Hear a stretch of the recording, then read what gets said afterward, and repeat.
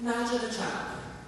A young boy, twirling through the halls of a church filled with love, joy, and unyielding faith. Raised in a Christian household, who's surrounded by people whose mission was to spread love, I was that boy. Effeminate? Yes, but unaware that my graceful sachet and chante through the pews would someday become a subject of scrutiny. One Halloween, I dressed up as my favorite drag queen for our church's trunk or treat.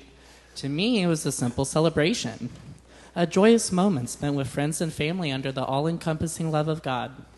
For in that setting, I believed without a doubt that God loved me unconditionally. As I grew older, my identity as a queer Christian blossomed.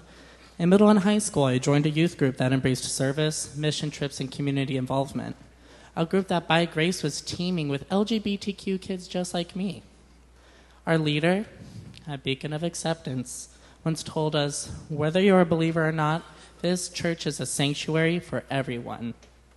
Her words became a cornerstone of my faith, an echoing promise of belonging. But life has a way of testing our foundations. She moved away, and in her place came a new youth pastor, a man who stood before us and declared that we were living in sin, that God's love was conditional.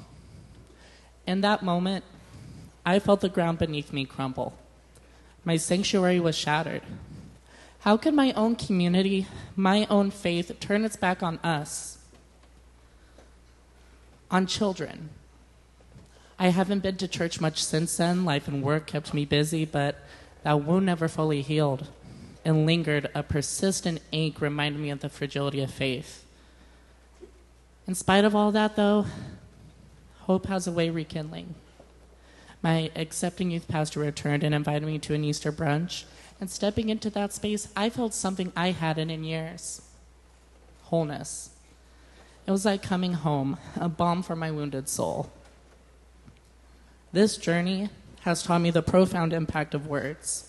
A single hurtful statement can shatter a person, but love, patience, understanding, and tolerance, they have the power to heal and to rebuild. We carry the salve for the human soul within us, and it is our duty to use it wisely. For every hurtful word, let there be tenfold in love.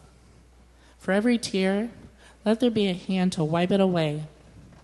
Careful the things you say. Children will listen.